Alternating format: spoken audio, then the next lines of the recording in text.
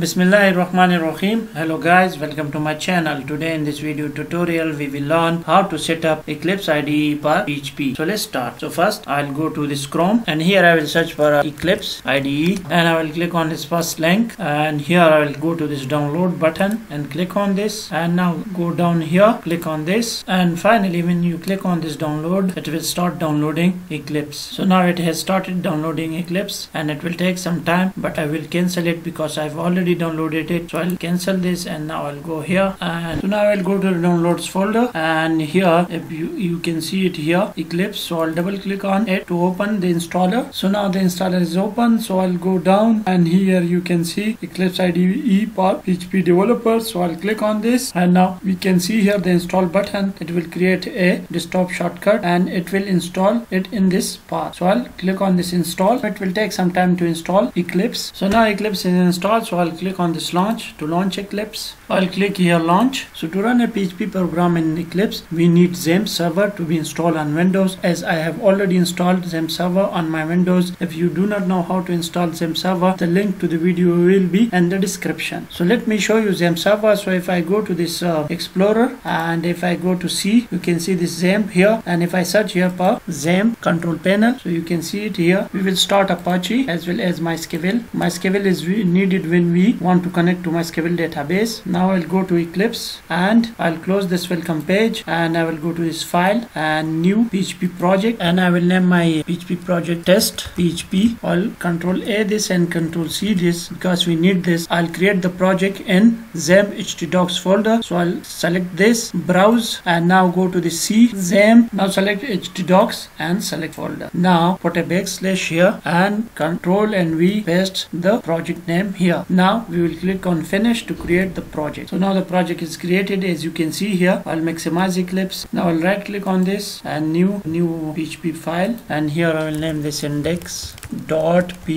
and hit finish. Now I'll write some PHP code here. So I'll close this PHP tag, and now inside this, so I'll write here echo, then single quote, and then put semicolon, and I'll use hello to everyone from PHP, and now I'll control S it. Now I'll right click on this file and I'll come to this run as, and we will run as PHP application, as it is showing this error, failed to launch PHP server. I'll click this OK. So to fix this issue, go to run configuration and click on this new. I have already created this XAMPP. Click on this new and close this, because this will not work. If I click on this it will not work.